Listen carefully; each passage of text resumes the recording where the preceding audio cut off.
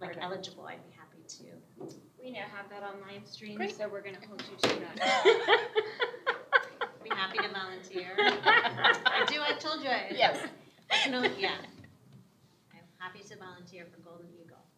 And Judy was The aware college of is our now, start time? their foundation Well, it just didn't have change. No. one application That's for true. hundreds, hundreds of scholarships to fill it out one time. And the staff kind of figures out where you might be eligible. That's great. It used to be, filling out 50, 60 applications for each individual scholarship. Now it's one. I know. It's fine. And it's nice, sometimes it's just, It's fine. it's Yeah. nice Go to ahead and get started. Yeah. I will call the meeting to order. Let the roll call show that Mrs. Rutkowski is not currently present. The first item of business on the agenda is approval of the agenda. Do we have a motion? I move to approve the agenda as presented. Second. We have a motion and a second. All those in favor of approving the agenda, please say aye. Aye. Any opposed? Motion carries. Ms. Lamar, would you lead us in the pledge, please? I thank you. Pledge allegiance to the flag of the United States of America and to the republic for which it stands, one nation, under God, indivisible, with liberty and justice for all.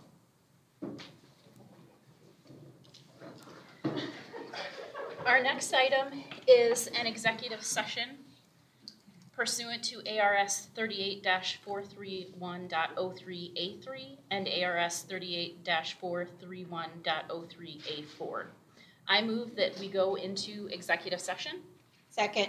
We have a motion and a second. All those in favor, please say aye. Aye. Are there any opposed? All right, the board is going to recess into executive session.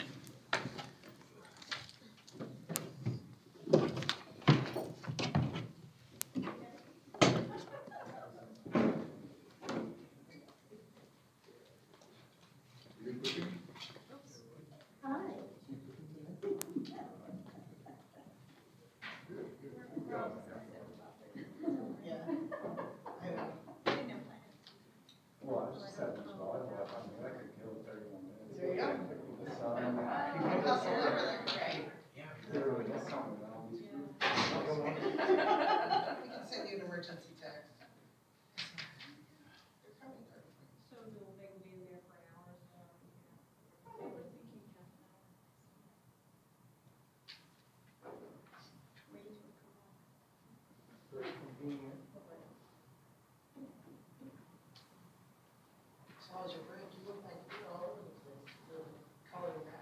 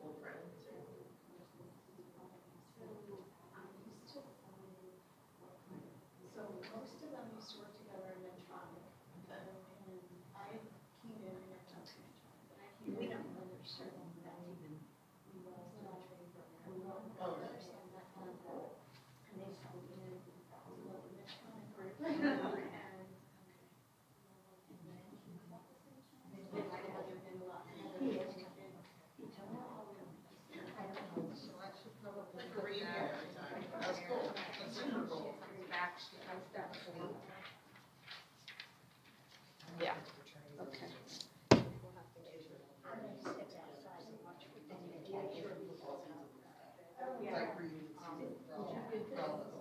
It's fun.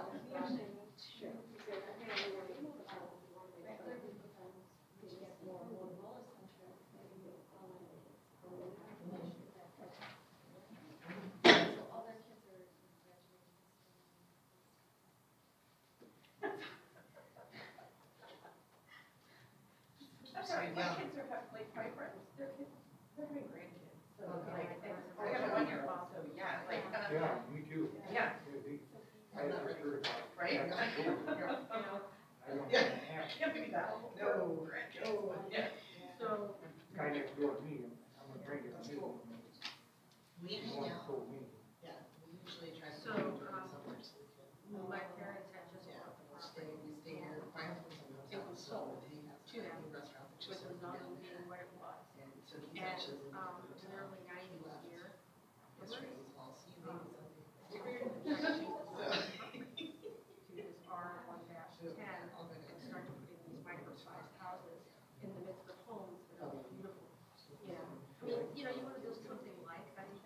No. You know what I'm saying? No, well, I mean, You wanna go and put in whatever, and our objective is to be, hey, how can we help you get funding? How do we need to help you? Yeah. No, No, it's no. not. Ours are No, no. not, ours are, it's I know they're all in college. and I went and looked it up and I saw, I said, No, no. it's different, but it's not the same, I have the master plan, I have all the original stuff, I master told them plan, nothing to do, so I could hang I'm, out with you. you know, Yeah. passed down, and we kept it in the trust, it's still in this, my Yeah. house is still in the same trust. And so technically the property is still owned by the original owners. So, and we have two other Yeah. original owners. Isn't that interesting? Yeah, I It mean, looks like it's great. symbol Ukraine, doesn't it? Actually reminds me of, I'm not on it, I've been following. well, Yeah. it's the rest. I've never heard of it. Everybody, so it's the fourth largest country in Europe. Yeah, I mean, and I. And, Of you. it pretty much is a level miracle, you know, they solved it so much. There's almost, so the Ukraine is its own country. And so I think that both sides that Russia was attacking Russia. No, Ukraine is not Russia, Ukraine is Ukraine. And they're a Democrat. Yes, they belong to Soviet USSR. Be the driving there. Yes, so that happened. Too. So did Latvia, so did Belarus, so did all those countries. Okay. Now, many of those countries are independent. Some of them have, It's pretty good. It's within just a couple weeks. become democratic. That's awesome. Belarus, quality, That's what I said. I feel like they are, with Russia. But one of the things that's interesting is that the, Russian people are here, which is why Putin shut their internet down, and Twitter down, Wow. and Facebook down, all the communication. Yeah, that's awesome. The Russian people were here. You don't know if that was a Jew or you're. I had the one that they were doing, so. The Ukrainians are welcoming you, let's free us from Nazis, it's so funny. Oh my gosh, Zelensky, the president, he's a Jew. Palm trees have Some of those his short family was roots, exterminated in the Holocaust. He's not a Nazi. Yeah. I could be like, oh, you know, I'm just saying, Jews too, but no, some of my country cooked it so. Yeah, exactly. And he survived 4 concentration, 3 concentration camps. And the Russians say, My mom's like- it's like, Putin will live in infamy. Across the street. Things are much Yes. better. It did pass, Magdala passed. Yeah, I was never supposed to be. I'm wondering about that, because I seen all the kids. Never talked to me. I know. I went to their door once and So that's when you'll get pictures taken. I'll be live. and I was actually on the package still, you know, on track, on Star, whatever their name is. You're gonna run it by the month or do? They're it horrible. year? They'll deliver the package to every other house except the Mountain House here, Mountain Hills. And so, the medications I get for the dogs got delivered. And it says it was delivered, I'm like, you're delivered, you know, I mean, I looked all over the front porch. I went 3 neighbors to the right, 3 neighbors to the left, all across the street, and I finally went over to their house, and I could see they had all these boxes. He told me, you know, he was very hard to me. Maintenance, yeah, it's Like all. some English, and he, I don't think he understood me, you know, because when you get older, you tend Yeah, to that's go where the- back to your mother especially 'cause tongue, you're- you know, as you get very old. That's very. Yeah. So anyway, You know, a couple of them. 2 kids been living over there for a couple of years. Yeah. Their 2 cars, and then all the camper showed up. Did you see that? Yes, and that's why I thought, because remember when I went to the dream, right? Rentals are awesome. RV, and my sister came out, everybody stayed for 2 weeks. We were here the week my dad was dying. Well, now they did disappear, and both the kids' cars are gone. Yeah. Like, the empty lights on. And nobody there. You know what, and I thought the Berkshire House person Yeah. was coming, she was trying to Yeah, get in, she She asked has, to get in. I've seen it a lot, so. She asked to get into Barb's house, she came to my house, and, you know, I told her, we're not selling. That's the way. So you have a third? Dude, yeah. No, no, No. kept pushing, I said, yeah, look, 5 million, and pushing. I said, 3 million? Wow. I said, 3. Because I sat there and I said, okay, Just with that. you're gonna destroy the property. Yeah. You Okay, want what it is it like? And, School? that 1 brings year. my value Just down. You better road 1 year where I can just do You're one gonna drop destroy off. the vegetation and going on each ground that's in the area, so it's protected. I'm like, Yeah, you got that one. this is all not good, plus that's a wash. And Ease into FEMA, it. on the Yeah. other hand, all those, whatever they put there, FEMA's got it marked as a flood area. That's not nice, that's like when you go down to Mexico and you see people building houses in the middle of the river, it's like, why are they doing that? Don't you know that like once a year event, like torrents of water come down there? Yeah. But, you know, sometimes people make not wise decisions and all of that. When's your birthday? Okay. It's great. Really grew them for Is she? Does she do her friends and meet some of them? Like her social group, does she fit her grade or does she live with the grade?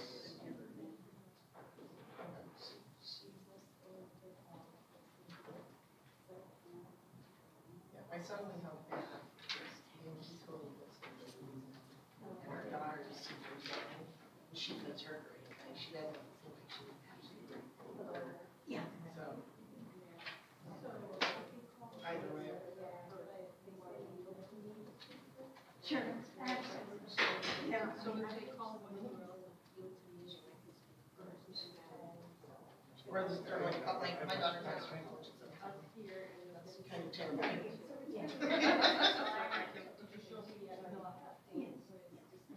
Okay.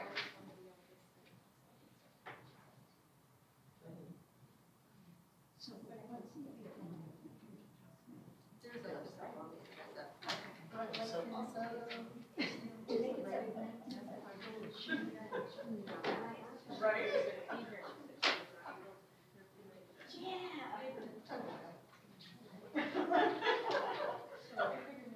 We were just saying that, perhaps it might be a good idea. Michelle, the dog, Out to Mexico, yeah. Out to Mexico we go. Wednesday night for college. Tijuana Wednesday.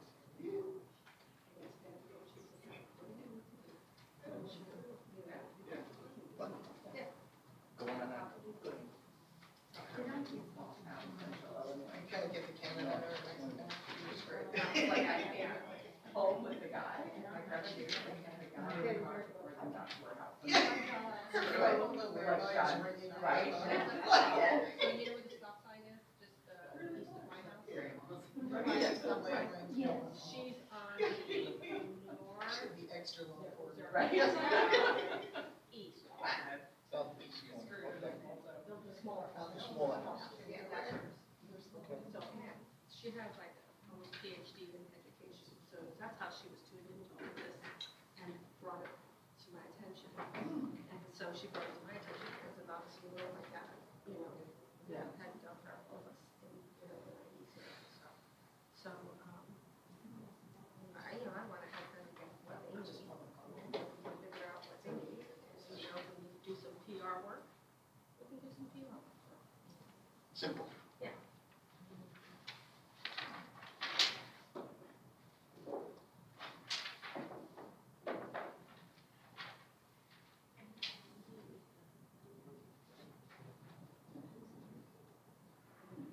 So we're gonna be doing a half hour before. Right.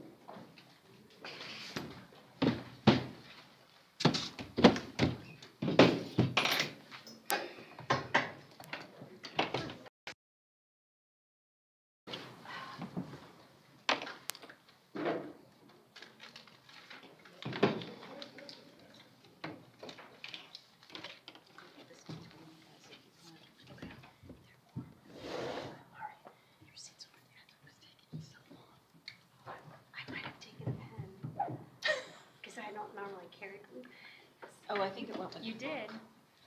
It's okay, there were plenty in there. It's fine. You'll get it. There's no shortage. All right, the board has returned from executive session. We need to connect Dr. Sweeney. Unfortunately, Dr. Sweeney isn't able to be with us in person tonight, so he will be joining us via phone.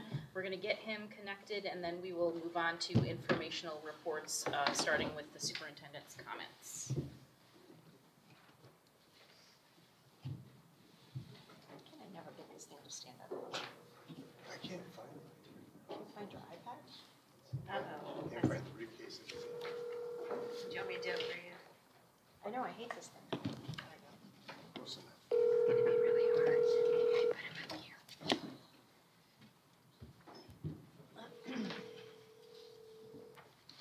It's kinda chilly in here.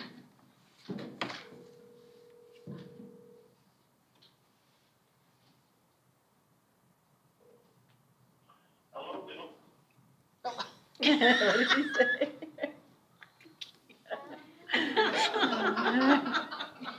Whoopsies. You got this. You got this, Nana. You can do it.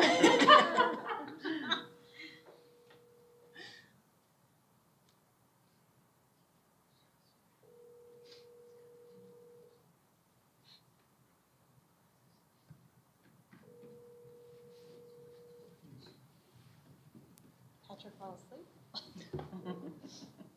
Hello, this is Patrick Sweeney. Please leave a message. Okay. and I'll This is- return it. yeah. That was his voicemail, okay.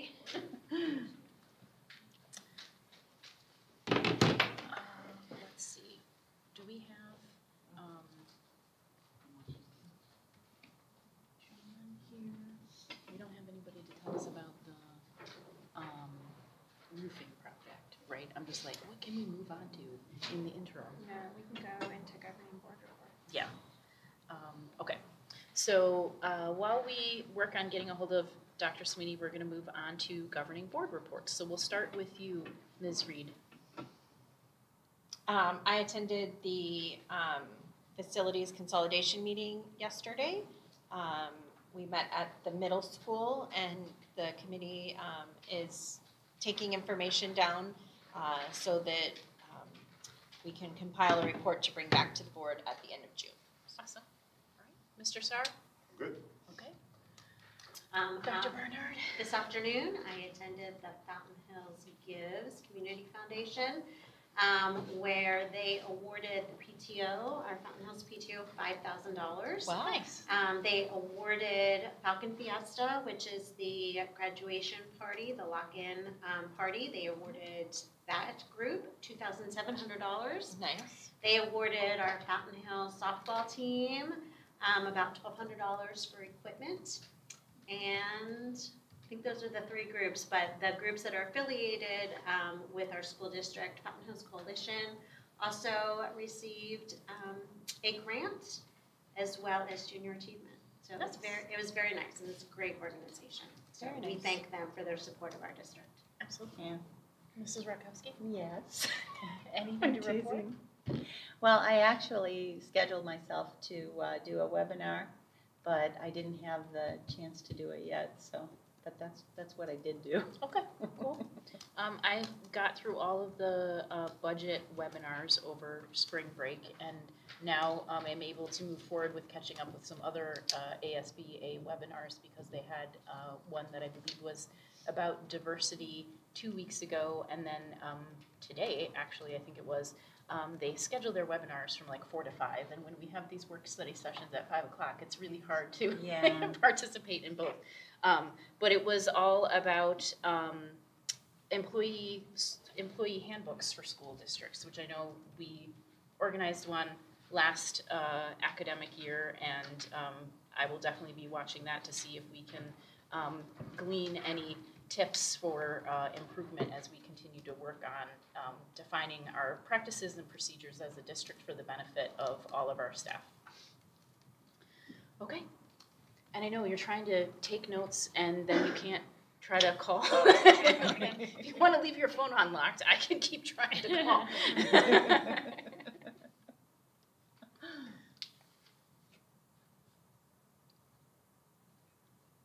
He's got COVID?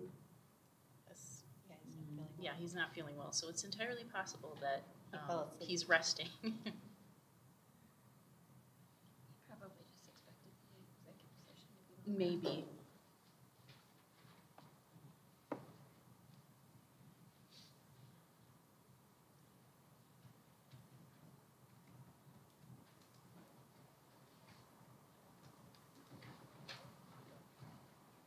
All right.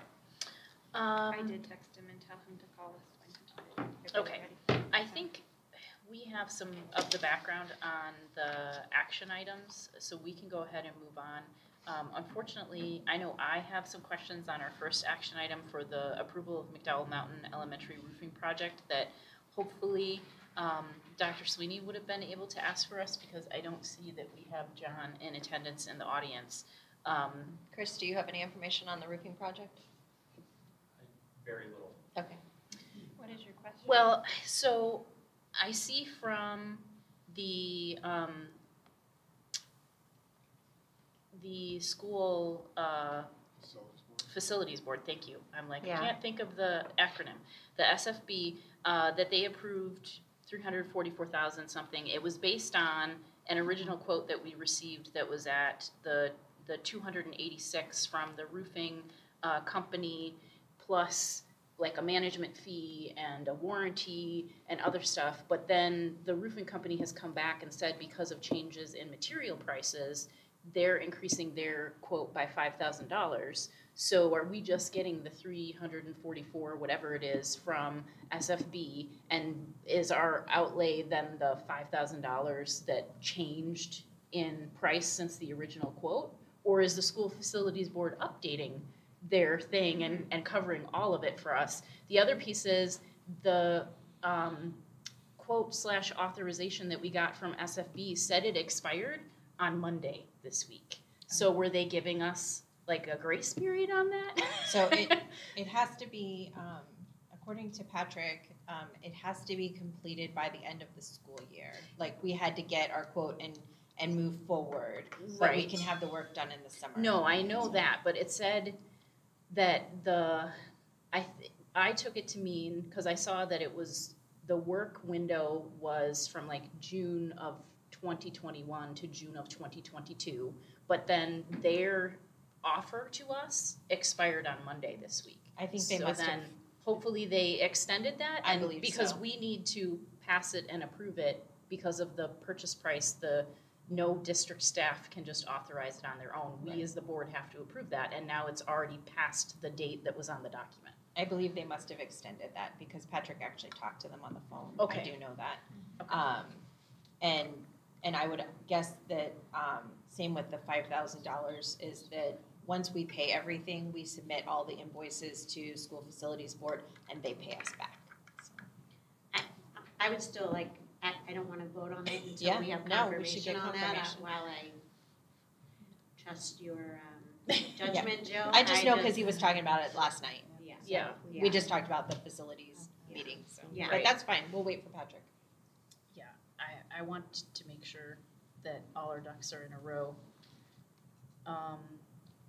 So then, the other item is approval of the district office staff, which was an addendum for us. Yeah. Was it? It should have been. Or no, included so in it was there. pages 7 through 8. For some reason, I downloaded the board packet that is only like 3 pages. That's a That's the revised. revised Yeah, it's a revised exactly. one. I stood away from know, it I'm like- very much. I need the It was full only one. 3 pages.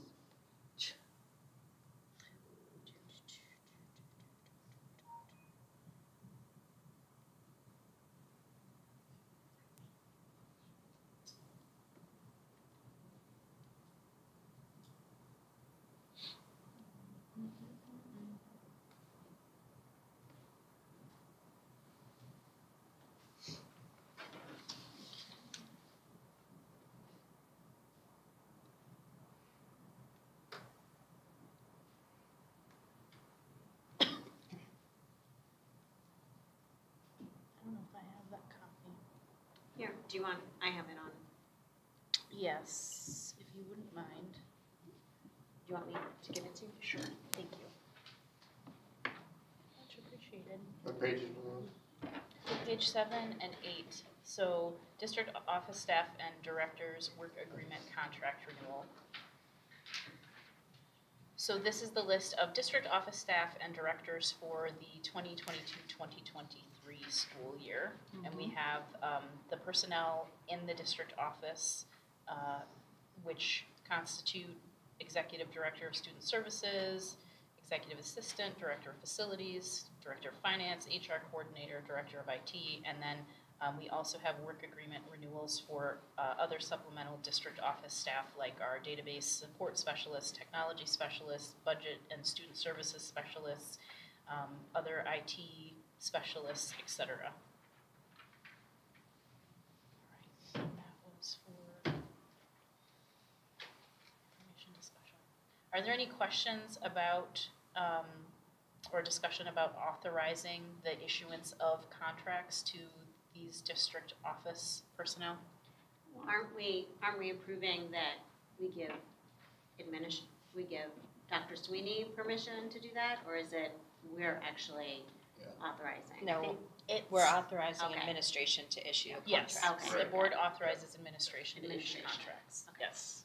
Any questions or discussion about this list of personnel? We talked about it already. Yeah. Okay. I will go ahead and move that the board authorize administration to issue contracts to district office staff and directors for 2022-2023. A second. We have a motion and a second. All those in favor, please say aye. Aye. Any opposed? Okay, that motion passes, and that takes us through the action items that we can cover at this moment. I think let's go ahead and You have HEA? my sticky wicket is that technically we're in the business meeting. Right. Oh, And I would table these items, but we need to adjourn the business meeting and then open our work study session. But you do have a information discussion item in the business meeting of review the administrator contract. And Chris, can you speak on that? That we're going 11-month on that for our principals? Yeah, a little bit, there's questions on that, yeah. I will try Patrick again. So we had, moving on to that topic then, we had a couple previous discussions in board meetings about the different contract lengths for principals, counselors. Hey, there you are. Oh, that's funny. Okay, I'm gonna put you on speaker, so hold on, okay?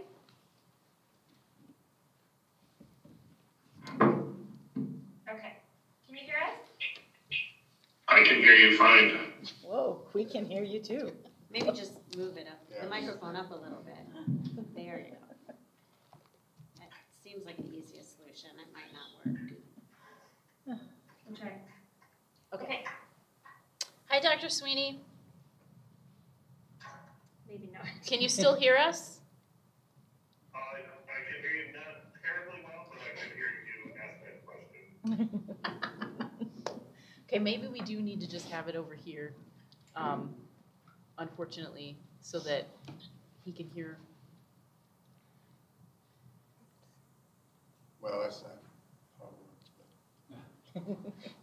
No, That's- I that's know only a that, speaker, yes, that No, is- he'll be able to hear Nadia. yeah, Oh, The through problem both, is actually. yeah. Here, you know what I can do? Tell him he's missing his cookies. Such problem solvers. Good job. And that's on live stream, so does that make up for the last one?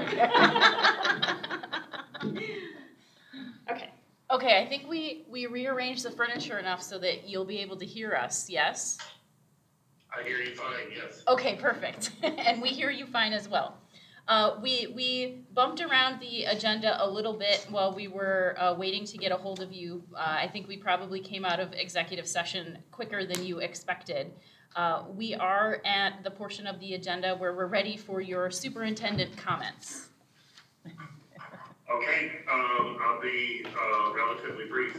Madam President, members of the governing board, and guests, I had the privilege of speaking at the Fountain Hills Chamber of Commerce breakfast last Thursday and shared information about the district, basically the state of the district. I appreciate the opportunity to speak to that group. And as you are all well aware, we get a lot of ongoing continued support from members of our local business community. The Chamber is sponsoring an event this Saturday called Fountain Hills Day, and that will be down in the Avenue of the Fountains. And it's from 10 to 4. We do have a booth reserved down there. I know on very short notice, Chris Hartman, Kevin Wilkinson, and I believe board member Judy Rakowski have volunteered to fill a couple of slots down there. And I appreciate people being willing to step up on that on short notice. I also want to say, I believe there were 16 employees today who were part of the first induction committee meeting, and this has been set up to help us identify ways to improve the processes around onboarding new employees, so that when they start with us, they're better suited to step into their roles with the tools they need and the confidence to do the job well. So this group will meet again as we work to identify those things that we know we can do better at both the district level and the site level to accomplish those goals. And that's all I have for you this evening. Thank you. We did already go over the governing board reports, and then we moved on to action items. We discussed a little bit and then skipped over the roofing project because we had some questions on that. We have already approved the district office staff for 2022-2023, so now we'll head back to the roofing project. I had a couple questions on that around the fact that in the addendum we received, I saw that the original roofing bid that had been quoted also had a supplemental page that showed that the bid price was going to increase because of materials price increases since that original bid. Is schools facilities board going to cover that additional $5,000 that I know when we first submitted the paperwork to them, it was without that materials price change? Yeah, I can't say with certainty. I believe they will be covering that, but I talked with a person from there last week and was under the impression that the full cost was going to be covered. I'll have to get clarification on that. If we do have to cover that additional few $1,000s, I think it's a good investment on our part to do so. Yes. And then my other question was, okay, here it was. It was the registered architect. So the project manual that was provided, there's an expiration date of 3/21/2022, so this past Monday. I see that's just for the registered architect, I guess, certification. That has no bearing on our timeline for this quote, correct? No, again, I was told by Schools Facilities Board that this was good through the end of this school year. Okay. Does anybody have any additional questions? Yes, Mr. Sarr. Patrick, with the price of petroleum products and that being the main element of the roofing project, do we see additional increases coming up before we start construction? I don't believe so. I think the quote that you've seen with the slight modification in pricing is where we're at right now. And I don't think we'll see much anything, or if anything beyond that. I do know this project was ready to go, and I believe you're all aware. It had gotten in the pipeline, but it never received board approval. And so I know that the materials for the project have actually been purchased and are all, staged and pretty much ready to go.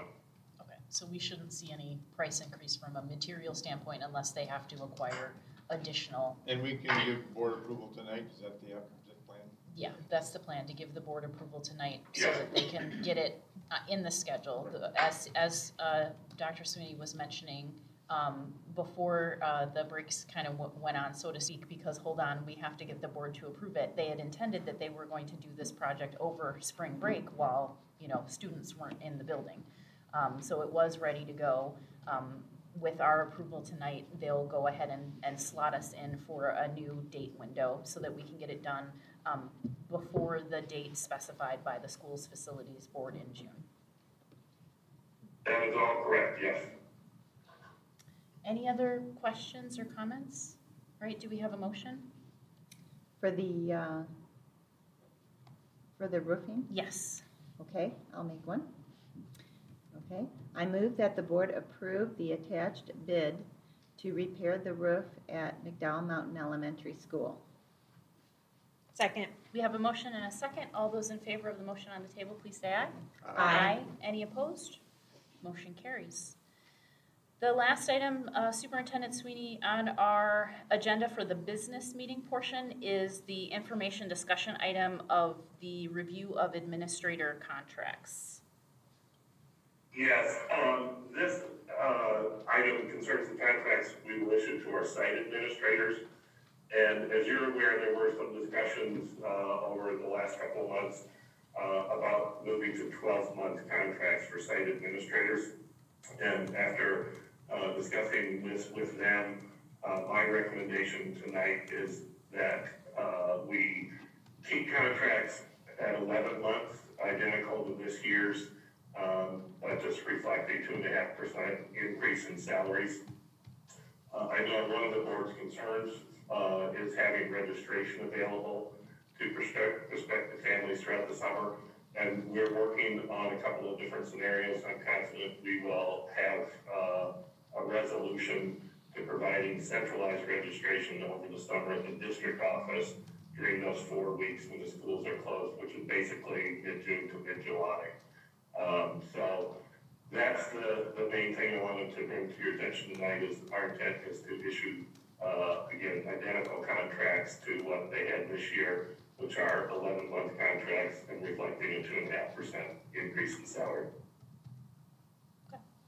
And this was just an information discussion item. There's no action for us on this tonight, but are there any questions or discussion from the board on this item? Okay, we have shakes of the head no. So I think we're all good on this, Dr. Sweeney, and that wraps up the business meeting. So I'm going to go ahead and move that we adjourn the business meeting. Second? We have a motion and a second. All those in favor of adjourning the business meeting, please say aye. Aye. Any opposed? All right, we will move on to the work study session, so I'll call that to order. And let the roll call show that all members of the board are currently present as we start our work study session. We do need to approve our current agenda for the work study session. Do we have a motion on that? I move to approve the agenda and the work study session. Second? We have a motion and a second. All those in favor of approving the agenda, please say aye. Aye. Any opposed? The agenda is approved, and we will move on to public comments. Mrs. Rutkowski, will you please read our public comment statement? And do you want to just put the phone here? Yeah. Sorry, we can't take any more comment cards after the meeting already began. So we started the meeting at 5 p.m. Really? Yes. Okay. You ready? Yes, go ahead. Call to the public. This is the time for the public to comment. Time limits may be allocated on, limits may be allocated on public comment at the discretion of the board president for the board to efficiently complete its business. The board reserves the right to prohibit any comments made in a discourteous or threatening manner. Complaints about specific individuals, students, or personnel are discouraged. Personnel issues should be directed to the appropriate staff member or administrator per district policy. Members of the board may not discuss items that are not specifically identified on the agenda. Therefore, pursuant to ARS 38-431.01 capital H, action taken as a result of public comment will be limited to directing staff to study the matter, responding to any criticism, or scheduling the matter for further consideration and decision at a later date. Thank you. All right.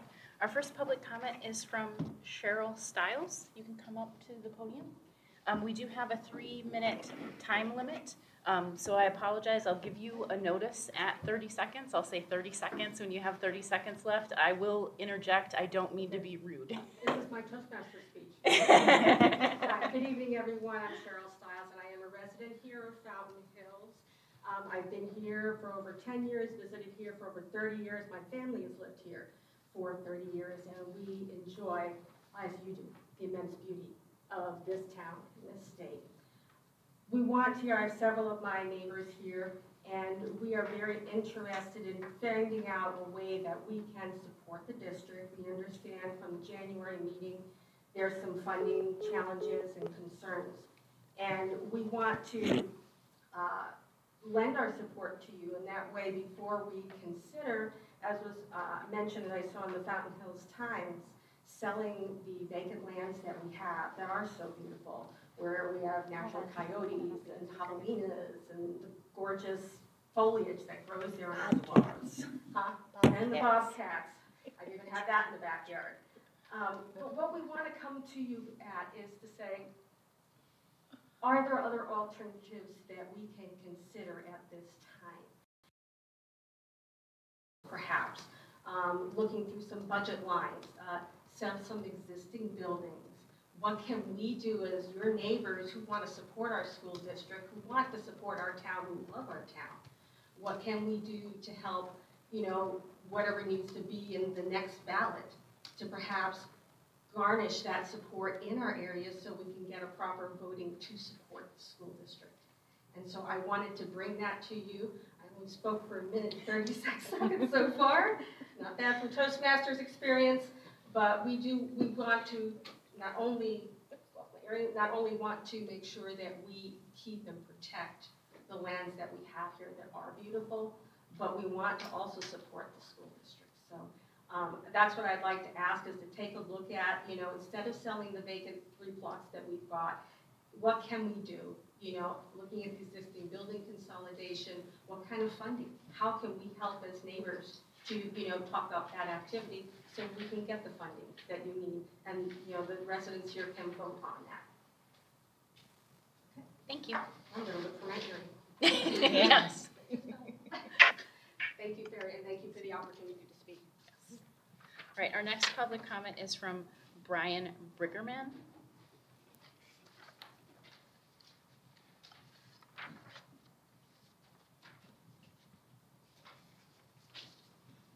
Good evening. As I mentioned to the last speaker, it's a 3-minute time limit, and I will give you a warning at 30 seconds. I don't mean to be rude. I'm not the eloquent speaker that my predecessor was, but I live on El Lago, and my property faces the property that you're considering here. I've been here 23 years, and when I bought that was deeded by the developer to be either a school or a park. And then I heard that the laws were changed and that they could sell it, but it was zoned R1. Well, R1 to me meant similar construction to what we have on El Lago. And now I'm seeing what's being built down here that some of the people I associate with say they call it the ghetto. You know what I mean, the new construction, because it's so small and bunched up. That's something I don't want to see, and it would devalue our property and the town's property. So you apparently have the right to sell it. I hate to see it sold in the way that I've heard. So you can clarify that for me, what you're planning to do. There's no discussion officially what you're planning to do. I look forward to hearing it. That's it. Thank you.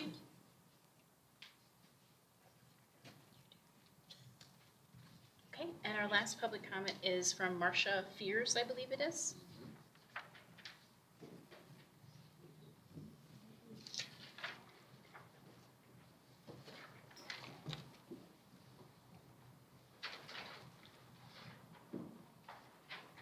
Good evening. Good evening.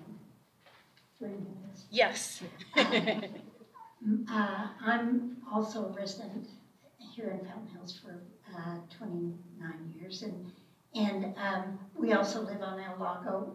We have the school property behind us, and I'm here just really supporting what the other people have just already said, so I don't need to repeat it, but I would like to encourage you all, you know, to find options that perhaps we don't have to sell the land. And we would also be more than pleased to help support whatever we need to do to help the city raise funds for the school district.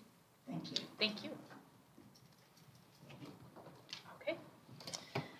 Those were all of our public comments, so we'll move on to information and discussion items, starting with FHEA, an update from Mr. Buckley. Good evening, welcome.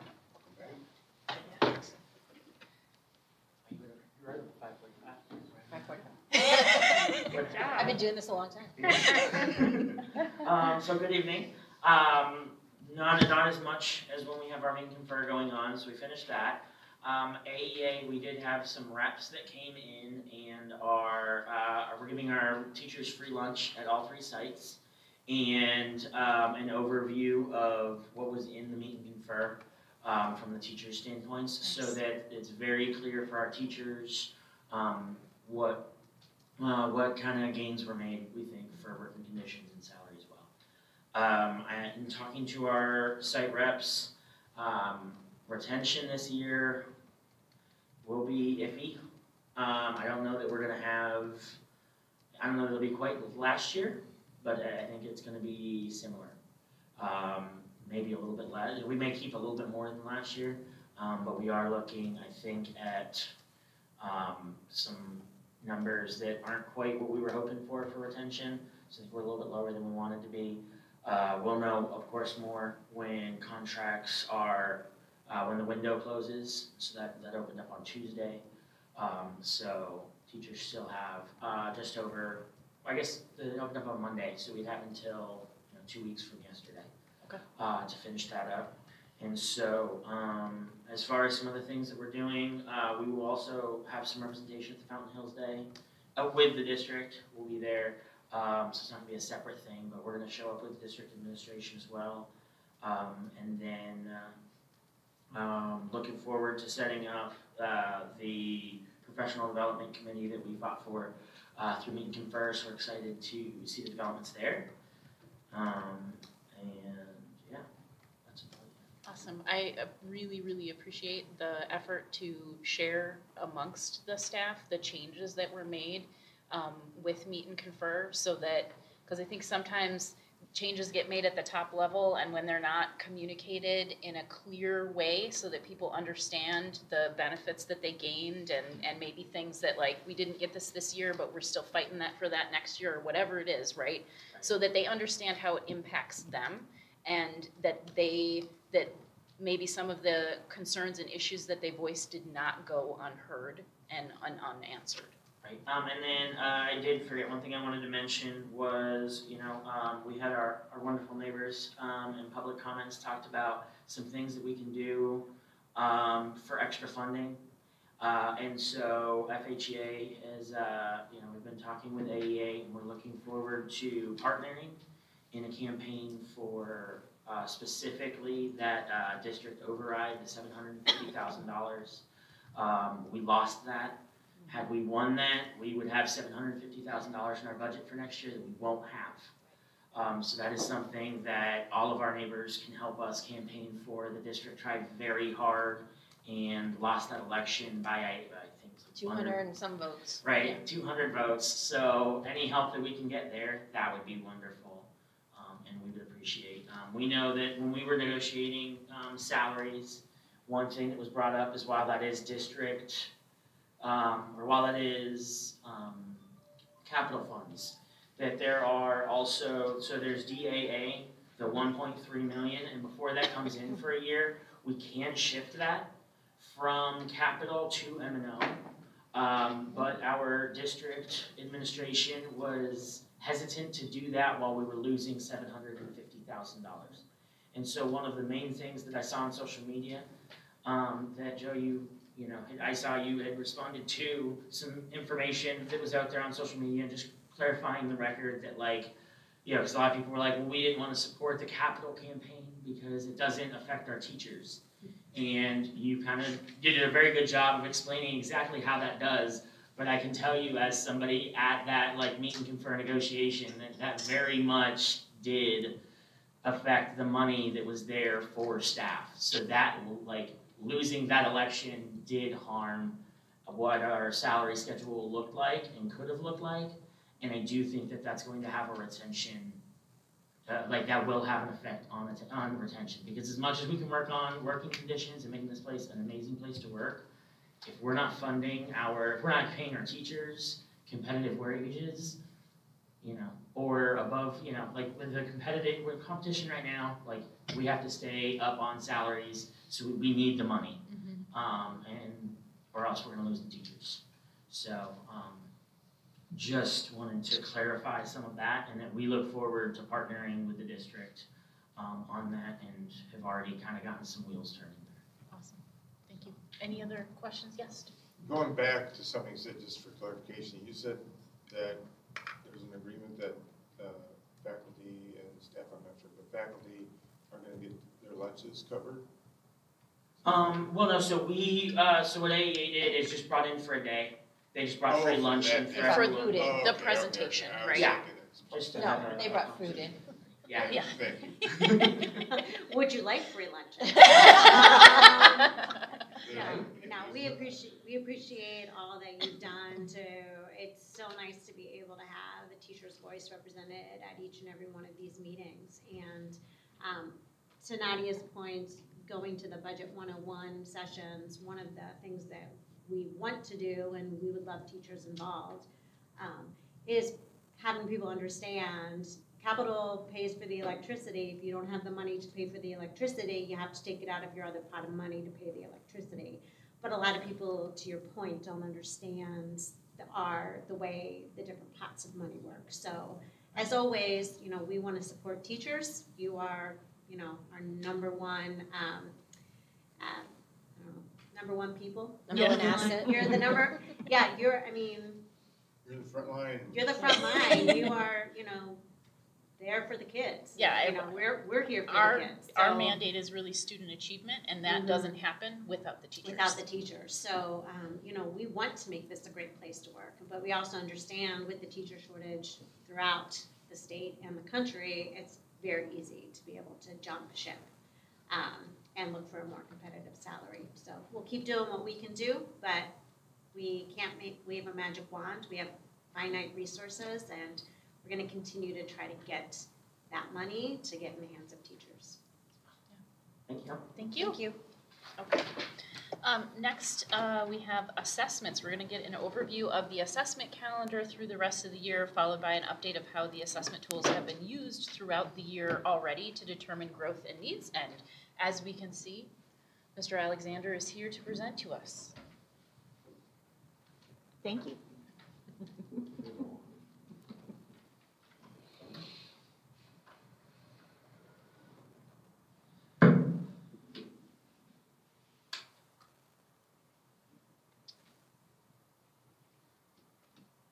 It's coming on.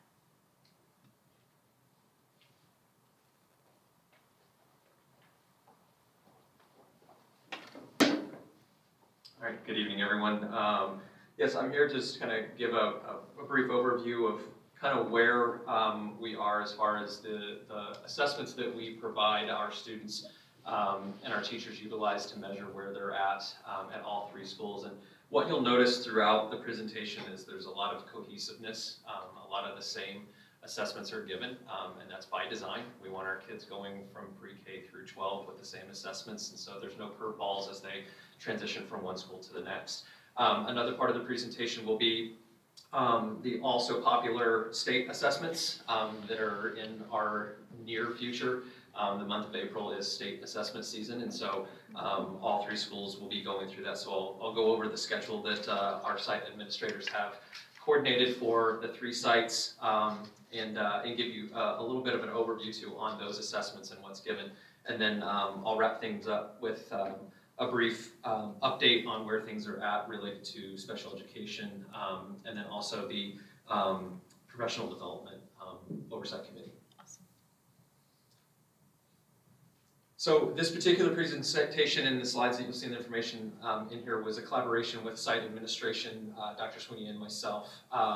So Mr. Wilkinson at the elementary school in McDowell provided this information in regards to the assessments that are provided to students and administered by teachers at McDowell. IXL, which I presented on, what Mr. Markle and myself presented on in December, an overview of IXL and the measuring instruments within IXL. Star reading was also something that we covered. That's part of our Move On When Reading through the state. So these are all instruments that we use to assess our students in regards to growth or the latter. Beyond textbooks, the formative assessments within BT are also utilized, and then obviously teacher-created assessments are also utilized.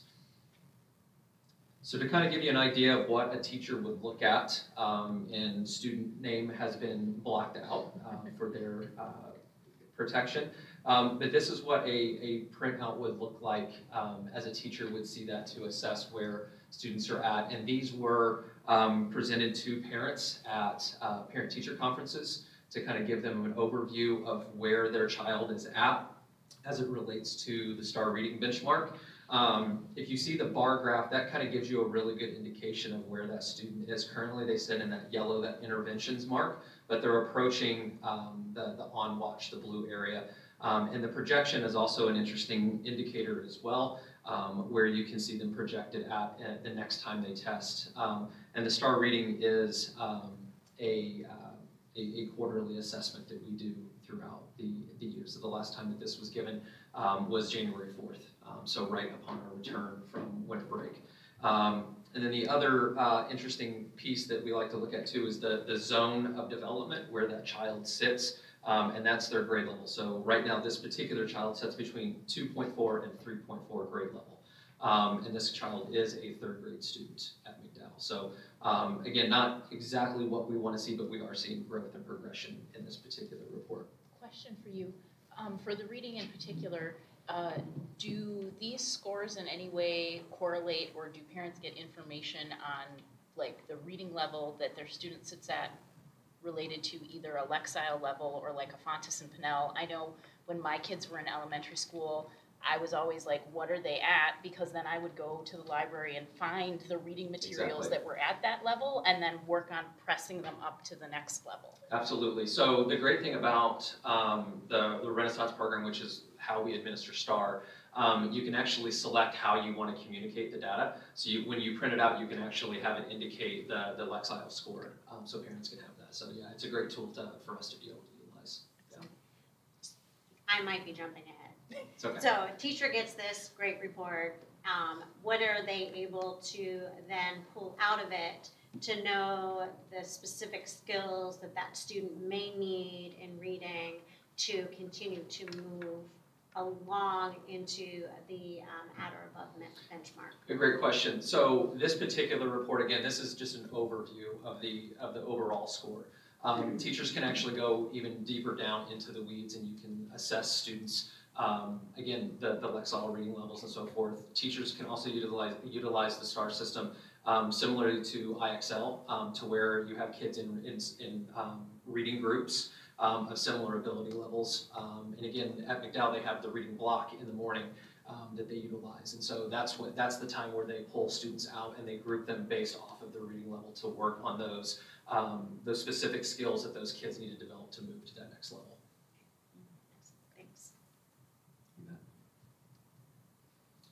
So moving on to the middle school, again, similar assessments that you see at the middle school that you did at McDowell, IXL diagnostics, and I'll go a little bit more in depth as far as when the IXL diagnostics are used and utilized. I won't bore you with a lot of details because I didn't cover that back in December, and then also the personal learning plans, which are also provided based off of the IXL diagnostics. Common formative assessments, which are also in Beyond textbooks. That gives all of our teachers those common assessments that we can utilize and start having conversations about, measuring students from one class to the other. So all, say, 4th grade teachers could come together and have a conversation and look at standards that may have been achieved at a high level or a low level, depending on their particular classes, and then teachers can have a conversation saying, oh, well, my student scored really well on this standard, but not so well on this one, but yours did amazing.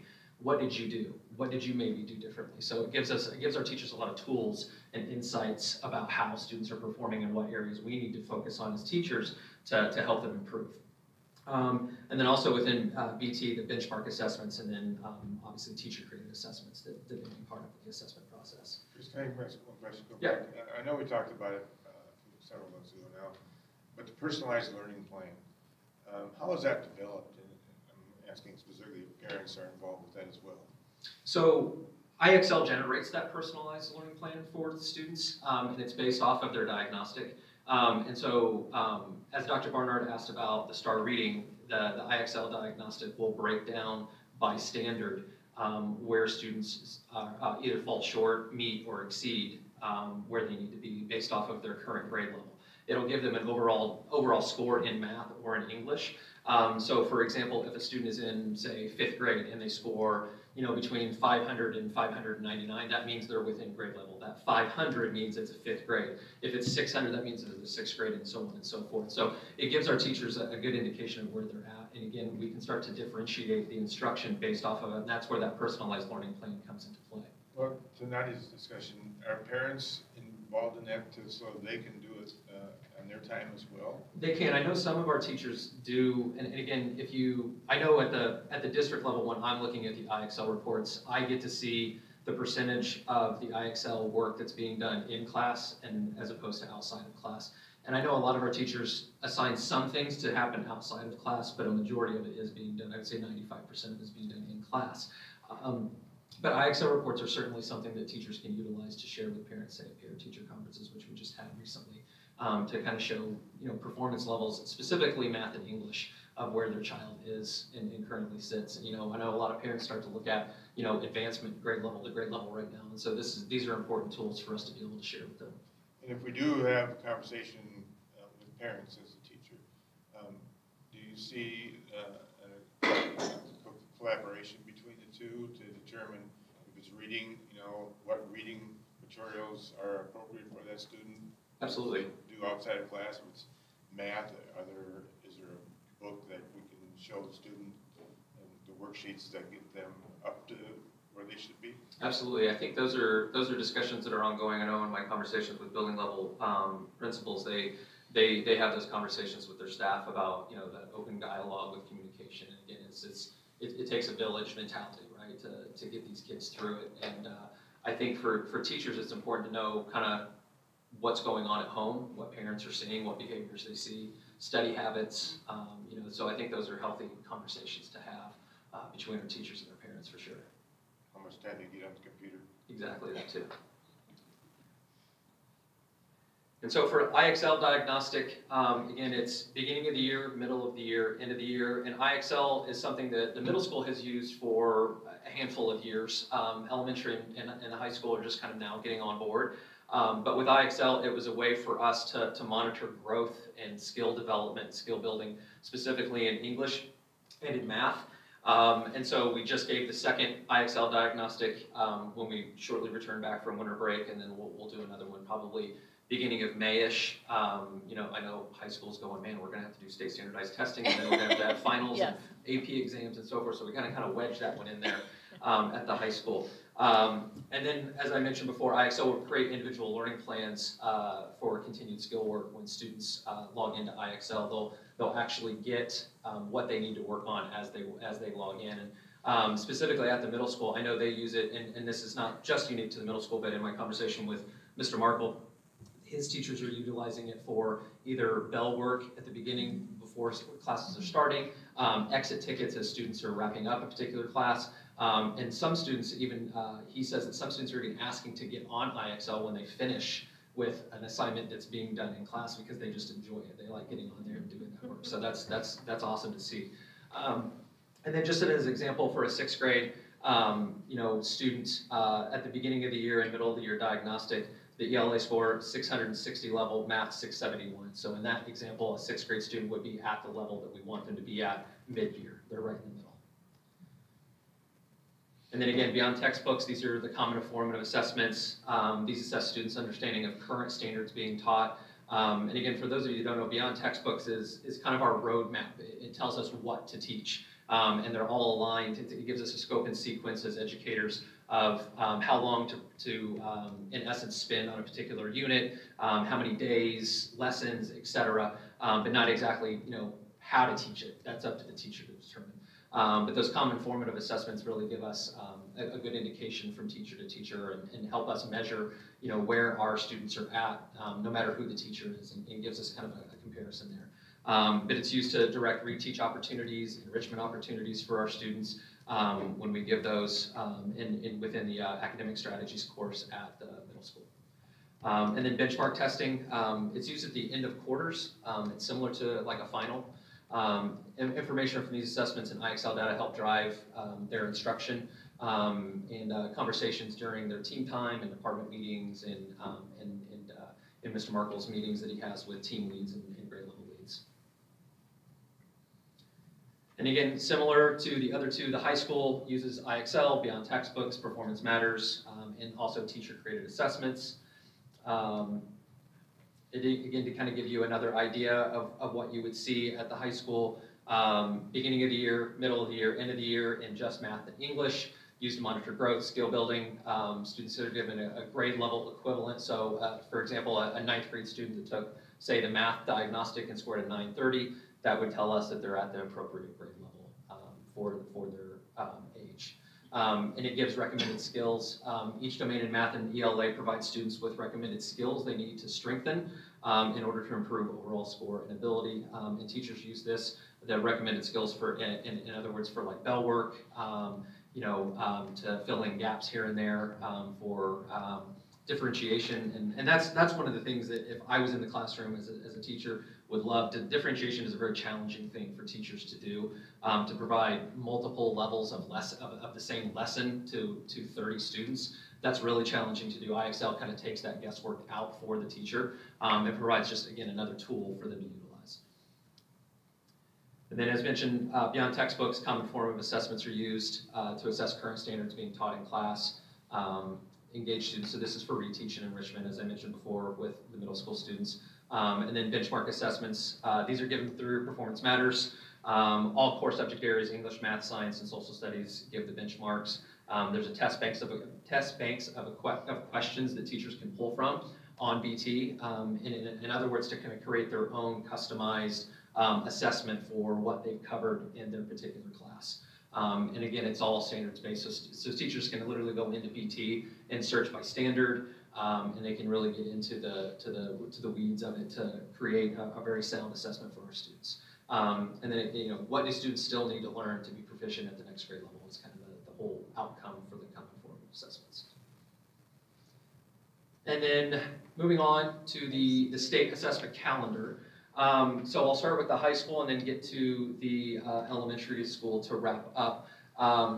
I know shortly after today, all three schools will be sending out their testing schedules as they navigate through this. There's still some kind of minor tweaks here and there, but for the most part, this should be solidified. So a change. I feel bad for our 11th grade students because last year they had to take AZM2 as 10th graders, and now they're taking ACT as 11th graders, so they get it back-to-back years, which ADE tries to not have happen, but unfortunately it's hitting our 11th grade students this year to be assessed twice in back-to-back years. But this year we have moved to the ACT. Yes, it's the same ACT that qualifies students for colleges and universities.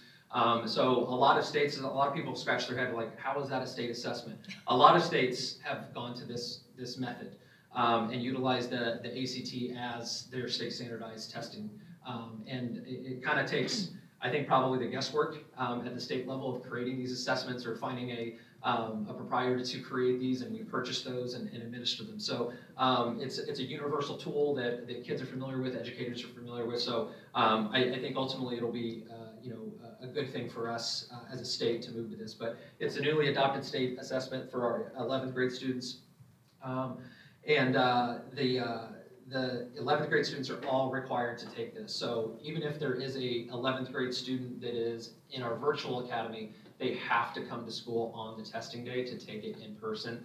The state does not allow virtual testing to take place. I know our administration is working hard with the 40-ish high school students to get them comfortable to be on campus and have those conversations, and those started happening even prior to spring break. So I think they are ready. So April 5th is the date that the ACT will be administered to all 11th grade students. The testing window will start at 7:30, just like a normal school day, and it will end at 11:45. We will serve lunch from 11:45 to 12:15. However, because of the length of the ACT and how it has to be administered, it can't be broken up into chunks. Once you start, you have to finish. And you can't do certain sections at different times or at different intervals. Because of that, we have a large window. So the dilemma was, what do we do with the remaining 2 hours of that class day? Do we have all 6 classes for, say, 15 to 20 minutes, which doesn't really seem like very useful? Do you break it up and just say, okay, it's first and second hour for an hour each?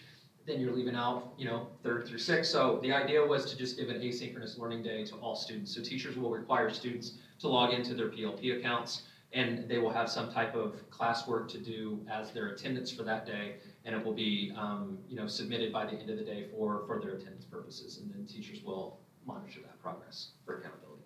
Yes, I have a question. So since we're administering the ACT, can the kids use that as their ACT score for college? Great question. They absolutely can. So part of what administration at the high school is doing now, there are forms. So students have to create their My ACT accounts. And so they'll be getting that paperwork here shortly if they haven't already received that. They'll have to fill those out. And once they do, they'll be able to send those scores out to any university that they're looking to apply to school for. Well, that's one test they don't have to pay for. Absolutely.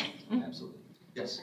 Do our CTE programs at the high school need to take the TSA, technical skills assessment? They don't have to. They don't have to. It's something that we've discussed moving forward. Yeah. Yeah. I have some questions. Sure. Are they charging us what they charge parents for their kids to take the ACTs? Or yeah, is the state funding? Who's paying for? The state. The state, Mm-hmm. okay, good.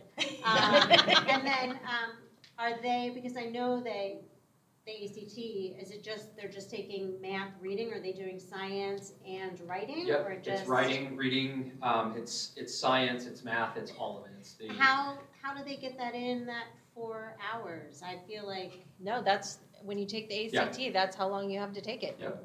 No, So- I know, but I swear Jake did all of those and he was there till like, from 7 to like 3. No. Oh, maybe, well.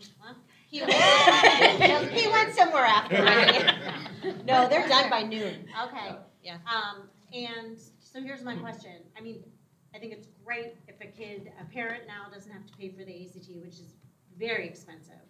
I mean, with all 3 sections, with every 4 sections, it's $135. So that's a nice cost savings for families. But my question is are teachers able to get these scores and drill down into them to help students then get the skills that they need to get to, you know, I hate collecting data that's not going to be used by teachers to help our students. And the fact that then our kids are going to get free ACT tutoring going into their senior year could be pretty exciting. So how does that work in terms of the information that's provided back to the school on the skill areas in each score in each of those Great skill question. areas? I attended a webinar that Beyond Textbooks put on earlier today, and those were a lot of the questions that site and district administration had. What's the data going to look like when we do receive it? Again, we have a right to know as far as where our students are performing, and we want to focus on growth areas and, you know, celebrate the wins where we succeeded. So I think it still remains to be seen what exactly it's going to look like. And how deep down into the weeds it's going to be, because this is the first time that we've seen it. We were notified that we will see, obviously, overall scores. We will see a breakdown of where they achieved and what marks they hit on the specific sub areas of the test.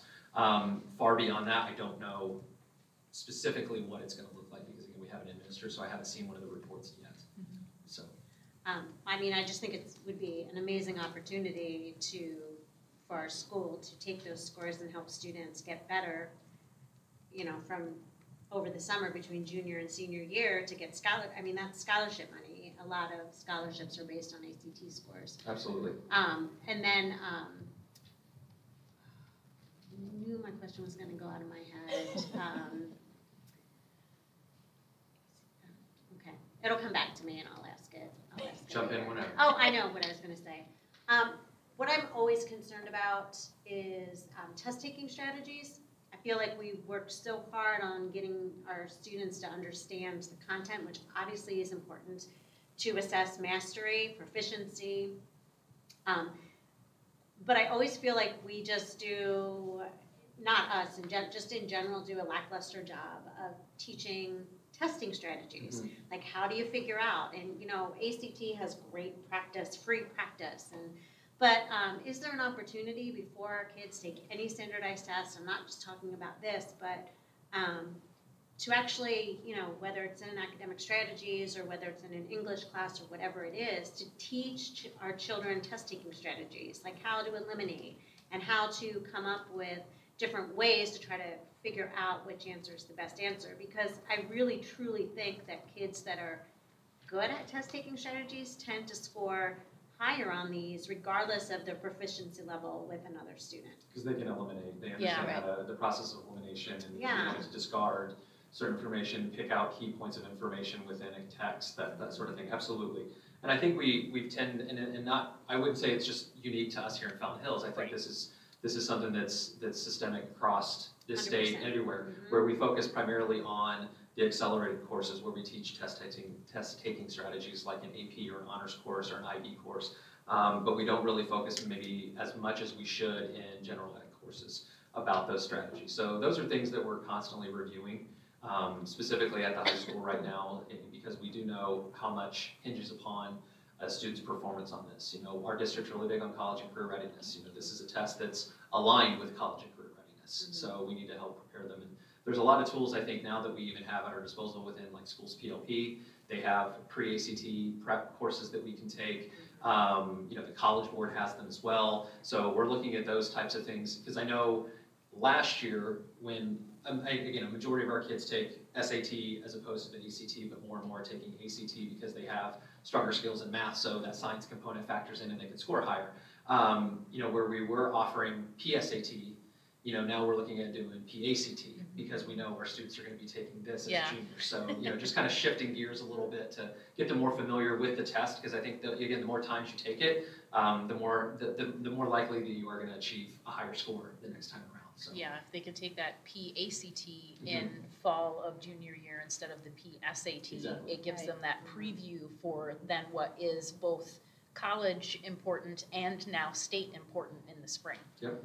And what's to our advantage is that there's free tools online. So I would really encourage you and the high school principals and guidance counselor to send, I mean, it's April 5th. You know, there's no reason why everything is, all the practice tests are free. There, you can go on, I mean, hell, I guess I know I'm being filmed, but my kids studied for the ACTs on TikTok. I mean, there are lots of 2-minute snippets on test-taking strategies, and they actually scored really well. So I would say, you know, letting parents know and letting students know what the resources are out there, because there is that sweet spot where you don't want to scare a child taking a standardized test, but you also need to give them a little bit of boost that it's meaningful. So, you know, to find that spot and to let both students know, but also parents, hey, you know, here's a couple opportunities if your child, yes, it's a standardized test for a school district. However, to Jill's point, you can use this for college. So take advantage of it. Here's a couple, you know, practice tests. You can go to the College Board. They have free tutoring. You know, I think it would be a missed opportunity if we didn't give that information to parents of 11th grade students. Absolutely. I think also too, I look at the opportunity, as you mentioned, for all students now to take this. It's mandatory for all of our juniors to take it, where you might have some students that wouldn't have taken this because of the cost associated with it, which there are ways that we can sort of navigate that, right? But some students now will maybe receive a score that surprises them in a good way. And they say, well, wow, you know? You know, because a lot of kids maybe only take the SAT, and they're like, well, I already took the SAT, I don't have to take the ACT. But I'll just tell you from both my college kids that are both at Grand Canyon, So Grand Canyon awards their merit money based on the highest, GPA, SAT, or ACT. You may do better on the ACT than you do on the SAT. So it's really worth taking them all. And now that this is free, it's a great opportunity for our kids. Now your GPA was free, your ACT is free. So go out for that SAT and get the better of whatever, that you're going to get your scholarship on. So yeah, I think that's a great opportunity. I mean, I'm not a big advocate of standardized testing, but if the state's going to do something, at least they've done something useful now. Yeah. Yeah. Yeah, and Dr. Warner, back to your point about preparing them, I know last year's principal of high school, when this information came out that the ACT, my first call was to BT going, are we aligned? Is algebra, geometry, all those things, is it aligned with ACT? And they were like, we're looking into it, and so I had our math teachers on it, Ms. Barsima, Ms. Day at the time, were looking into it and making sure that we were good to go. So that was some of the work that they did over the summer to make sure that what we were doing from a BT perspective was aligned with what was going to be on the ACT, and we were good. So we didn't have anything to worry about. Chris, when do we see the results from the ACT? It's usually not till the summer months is when we'll see it. But long before, we used to get them in November of the following year. Yeah, they're a little bit more quick on the uptick now. I think they come in July, but Yeah. aren't the scores like embargoed until They usually hold them. September or something? Yeah, they usually hold they're them, embargoed and for a then- while. yeah. I know, yeah, we'll usually get them, and then we're passing them out shortly after school is out. Yeah. And then also, if you don't like state standardized testing, then here's more of it. The high school will also be administering the ACT Aspire test to our 9th grade students this year, as well as the AZ Science test to, unfortunately, the 11th graders. They're getting doubly hit this year. So the ACT Aspire is a newly adopted state standardized test for 9th grade students. Students will be assessed in the following areas: English, math, reading, science, and writing. The easiest way that I can explain ACT Aspire, it's Aspire for 9th graders. It's going to measure them on everything that they need to know as their 9th graders. So it's 9th grade English, it's 9th grade science, so there's some biology in there, there's some physical science, there's some earth and space stuff. It's mostly like Algebra 1, a little bit of geometry in there, but not a lot. So it's all appropriate for 9th grade students. And then for the AZ Science test, this is nothing new. The state has been asking us to administer the AZ Science test for a number of years now. Students are assessed in the following areas: physical science, earth and space, and life science on that.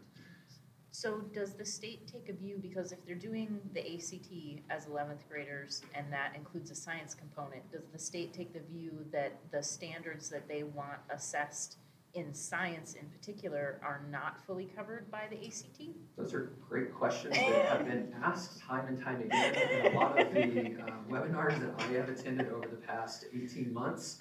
A lot of us have been scratching our heads on why the AZ Science test did not go away this year, and we really haven't been provided an adequate answer in our opinions. It's probably paid for. Yeah, The we paid vendor- for it. I was going to say The vendor is saying absolutely not. Yeah, there's an assessment window that we agreed to administer that particular assessment with whatever company created it, and here we are. So, but yes, to your point, there are a lot of similarities on what is asked of our students to show their skills on. So I guess the ACT is their pretest maybe for the AZ Possibly. Science portion. Yes. My students took their science test today. Oh, did they? Okay. So testing will look a little different on the 12th. So from 7:30 to 10:30 is the testing window on all students that are, all students will be on kind of what we're calling a late start schedule. So the 9th graders and 11th graders obviously will be on campus doing their thing, testing. The 10th graders and 12th graders get to sleep in that particular day, and then they will arrive at 11:30 that particular day and begin their day. So on the 12th, we will have periods 1, 2, and 3 on that particular day. So again, on April 12th, there at the very bottom of the slide, you can see the testing window, 7:30 to 10:30. We'll have lunch from 10:30 to 11:30, and then classes will start first, second, and third. And then the following, on Thursday, the 14th, we would have done it on the 13th, but we had an early release and we didn't want to screw with that schedule. So sets almost exact same schedule on Thursday, April 14th, except instead of periods 1, 2, and 3, at the end of the day, we'll have 4, 5, and 6. And then for the middle school, our middle school students will be actually the first ones to hit the assessment window. They actually take the science test for 5th and 8th graders on the 28th, so next Monday. And so they have their schedule, they're ready to go. So it's an assessment that's administered to 5th and 8th grade students at the middle school. Again, as I mentioned previously, physical science, earth and space, and life science. The middle school will be on a normal schedule throughout the day, so they don't have any modifications to their schedule as you saw in previous slides for the high school. And then April 11th through the 14th is when they will give the new Arizona Academic Standards Assessment, or the AASA. So this particular test is taking place of AZM2, AZ Merit, however you want to call it. It's pretty much the exact same test, except with a different name. And so this will be administered to 3rd through 8th grade students at the middle school, or sorry, 3rd grade through 8th grade, but again at the middle school it's 4th through 8th grade, so every student at the middle school will be taking this. Similar to the state standardized test for the high school, the ACT and the ACT Aspire, this exam has to be administered on site. So any students that are remote will have to come to campus to do that. Administration at all 3 campuses are working with those students to create a schedule for them to where they feel comfortable being on campus if they're related to illnesses and being uncomfortable because of the COVID that's still lingering and that sort of thing, but has diminished considerably. But they will have smaller testing cohorts. Maybe instead of 15 to a room, they might have 6. So just to kind of be able to spread out a little bit more. Do we have the same percentage that needs to take do we have to hit 95%? 95%, yep, it's still 95% rate of testing. So the testing, students are assessed in the following areas: reading, writing, and math. And testing will be divided over a 4-day period. So Monday the 14th is the writing section. Math is a 2-parter, so they'll do part 1 on Tuesday, part 1 on Tuesday, part 2 on Wednesday, and then Thursday will be the reading, and then that's how they'll finish up. So those 4 days. And then at McDowell, they're a little bit more spread out. Ms. Wilkinson wanted to give the 3rd graders a little bit more time to kind of digest as they navigate the testing again. It's the same exact test as I went through with the middle school, except at McDowell it's just the 3rd grade students that take it. They have another component to their test just for 3rd graders. It's called the oral reading fluency. And so on Tuesday, April 12th is when they'll take the ORF. And students basically read passages. They're given time limits, and it measures their reading fluency. Yeah. And there's, oh God, they do that separately, or? They do, okay. Yeah. And so that's why we dedicated just a day solely to that, because they have to have headsets and that kind of thing for it. Yeah. Okay, and our students with 504s, IEPs, do they get an alternative, or are they still required? Students that do qualify for the alternative testing absolutely do. Yeah, and then there's also accommodations that we could have depending on services that students need. Okay, yeah. Absolutely, yeah. So we had to submit those requests to the state months ago. Like, I think it was like January 7th was the due date. So yeah, we were far ahead of that. Okay. So. And then again, just the breakdown of the testing schedule. So they don't start until Thursday the 7th with the writing section. So again, the state is very clear, writing has to be done before anything else. And I think the date was April 15th, writing had to be done before April 15th, and then everything else could go. So, but the AASA has a very large window for us to test. So Mr. Wilkinson's taking full advantage of that and just kind of spreading it out. ACT was a little bit different. We're hindered upon what the ACT and the College Board tells us when we can test, and when they come in agreement with the test. So there were 2 testing windows for the ACT. One was in March before our spring break, and one is after. So we elected, talking to our teachers, we wanted to do it as far back, close to the end of the year as we could, so they could cover as much material standard-wise as possible to get the kids ready. And then the makeup window will be April 25th to 29th for the elementary. And then finally, just an update. Dr. Sweeney asked me to provide you a little bit of an update. I know there were some questions, concerns that the board had in regards to where things are. some of the updates and known challenges that we have been focusing on over the last, well, I should say all year, but really specifically the last 3 or 4 months. Staffing issues, K-4 teacher at McDowell, SPEDS preschool teacher at McDowell, and also a resource teacher at the high school. Any outstanding IEPs that still needed to be finalized, compliance with 504s, the SST process, that's our student referral process, those of you that are aware, and then compensatory minutes for speech services. So those are kind of the 4 major areas that we were kind of looking at over the course of the year, but specifically the last 3 or 4 months. So where are we? Kind of what we've been doing, action items that we've hit to tackle this. Our SPED department has been in contact with staffing agencies weekly, multiple times weekly, to try to fill our vacancies. As you all know, we are in a teacher shortage across the state, a severe teacher shortage, and it gets even more impactful when you look at special education. And so we have been scouring, staffing agencies across the state to try to find people. We've had 15 plus interviews over the last, I'd say, 10 to 12 weeks. We were really close to having a resource teacher at the high school permanently, and then her current school offered her a job and she elected to stay there. And we've had that happen on multiple occasions for the 3 vacancies that we have across the district SPED-wise all year. Where we've had somebody and then they backed out, they didn't want to make a move out of state, they wanted to stay at their current school, they got a better offer, whatever it may be. So it's been a challenge. We've even attempted to fill vacancies with former FHUSD SPED teachers that are currently retired and sitting at home. We actually have 2 of them splitting duties at the high school as our resource teacher right now, and they're helping out tremendously. They've been a really great resource because they know the kids really well, and they love retirement, but they also love coming and helping us out when we need it. So it's been nice having them back. Outstanding IEPs will be completely updated by end of day this Friday.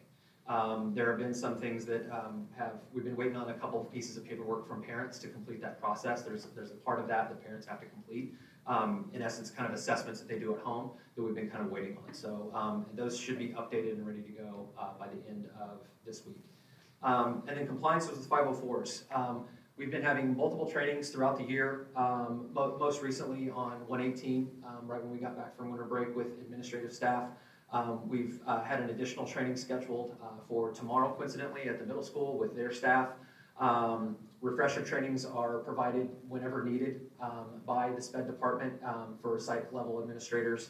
And then just consistent, constant communication with building level admin about 504 renewal. So our SPED team will look at the 504s that are possibly coming up that need renewal and give the site administrators that lead the 504s in those meetings plenty of heads up, at least 4 weeks minimum, about ones that may be coming up so they can get those scheduled and communicate with the teams that would be meeting for those students, including their parents. Questions on any of that? Good. You gave great details on everything. Thank you. I'm really happy to see that our IEPs will be in compliance by Friday. Thank you for working hard on that. Absolutely. And to all the SPED teachers for working on it. They are. They're working very hard to complete those. Yeah. And then the SST process refresher trainings have been provided to all site level administrators. We've really tried to focus in on this SST process to one, and for those of you who don't know, SST is a process that we utilize to identify students that are struggling and having challenges. It's a student support system, and so we bring in all of their teachers. So at the high school, for example, a student has 6 teachers. We bring in all of their teachers, have a discussion, what challenges we want to bring the parents in, and for an easier way to explain it, it's kind of like an academic intervention, if you will. It's to kind of ask the student, why are you seeing struggles? And a student may be excelling in Algebra 1, but bombing in English. Well, what's going on? Obviously students have aptitudes in certain subject areas, but there may be something that teacher A is doing that teacher B is not aware of that could help teacher B pull that kid out of their funk and get them to perform at a higher level. So that's kind of what SST is about. It could be an attendance issue, it could be a behavioral issue, it could be an academic issue, but again, it just kind of throws all the cards out on the table and have a discussion about that kid and make it student-centered and what can we do. Again, kind of that, as the mantra says, it takes a village. It's all of us kind of coming together to kind of have dialogue about how to help that particular student get better at what they need to do. Because that doesn't mean they're gonna end up with an IEP. No, no, absolutely not, no. It obviously could get to that point, certainly, but the goal is, I mean, that's IEPs are not the cure-all, right? That is not the end-all be-all. So the idea is, yes, we want to provide support for students, but this is kind of the first step in assessing where those kids are at and what they need. And again, it may be something very basic that doesn't require an IEP. It could, but not necessarily. Yeah, great point. Especially at the high school. Certainly, yeah. And then compensatory minutes for speech services. You know, we were looking at, because of the issue that we have with a specific or a former speech service provider, we looked at the service, I should say the student roster list that particular employee was looking at, that we fell short on compliance minutes for those students for speech services. So we've created a database with our new SLPs that we brought in contractually. We brought on 2 additional SLPs and SLPAs to help facilitate this. And so there are about 15 hours per week of compensatory service minutes that need to be made up per student that were in that group of students. So we're finalizing that schedule right now. There's a couple of students that were still outstanding that we need to take a look at.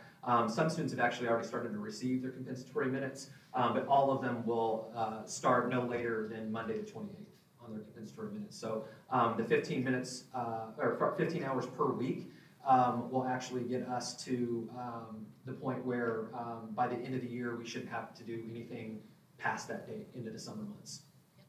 And those are live on campus? Yeah, they're live and in person. Yeah, and just for the benefit of those who may not know what an SLP is, speech language pathologist, Thanks. so that's the actual person who's going to come and work with the student and give them the speech services. Exactly. I forget that everyone's in education.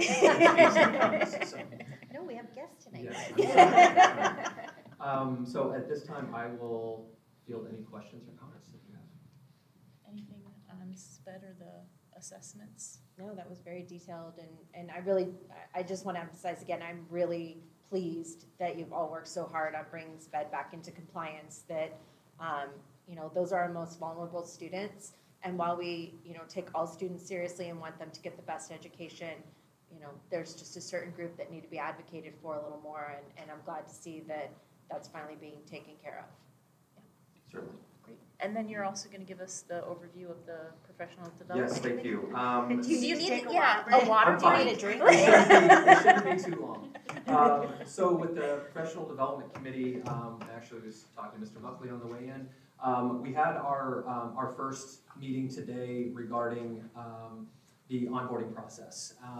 And we really wanted to focus on that to get an idea of, you know, current new hires this year, as well as people that we've hired over the last maybe 2 years, and get an idea from them on what that process was like coming on board into our district. Some of them were coming from bigger districts outside of the state or in the state. Others were right out of college, and this is their first kind of impression of what this looks like.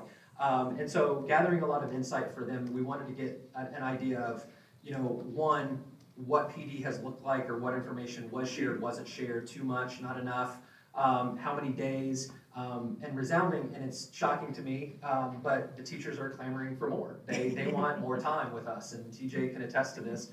We had this conversation back in January, and that was something that we planned, and I think looking at, say, like the beginning of the year, right now as it currently stands, our process is we have 1 full day with all new staff members.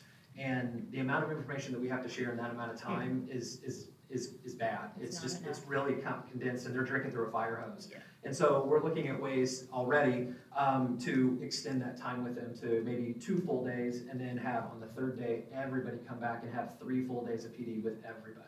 And then that's just a start. So here in the next week, I will send out emails to try to, you know, coerce and coordinate that committee, and I will steer that. And I'm excited to get started because I like the idea of, you know, I feel like the job's going to be easy because teachers are already asking for it. It's something that was in Meet and Confer that they want.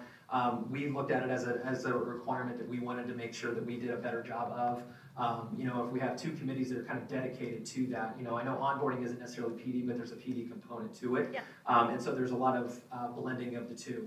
And so, you know, Kristen and I were part of that meeting today, and there was a lot of insight, and we thought we were going to have to pull some things out of them, but they were, we had a lot of good, but we had a lot of things that we needed to work on and improve, and I think the PD committee is going to have a lot of say in that too.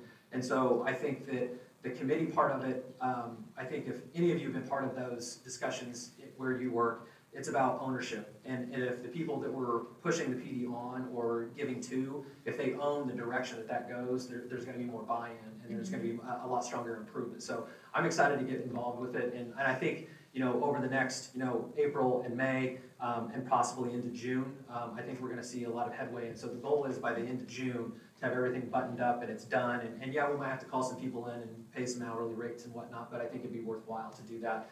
Just so we can make sure that things are dialed in and where we want them to be. And not just for the beginning of the year, but we also want a cohesive plan for what it looks like throughout the course of the year. Really utilize those early release time periods and have some purpose and meaning behind them. Not that they don't now, but really have a plan for the entire school year so it takes the guesswork out of it. And so we can do some work, during the summer months with site administrators and say, hey, let's work through this and navigate, what does this look like? When are we going to touch on X, Y, and Z? Maybe it's BT today, maybe it's schools PLP tomorrow, and really have some type of game plan, but also utilizing, our teachers as their resources to get an idea of what they feel they need, so then we can develop it as a group. So, Chris, with turnover and so forth, we're going to have a lot of new onboarding, and you come into a new school, you got the learning management system, aka LMS, and you've got back in my day, diddles and all those kind of things that are new to a lot of these new people coming in. You can't teach it all in a few days, right? And I agree it's nice to have that annual thing going on every month or every week, whatever it happens to be. But that first day of school is when you have to use it the first time. And so are you going to have the resources to bring those new teachers into a TJ is long like period of time? itching to answer your question back here. Yes. Yeah, but it just, I've been there, so.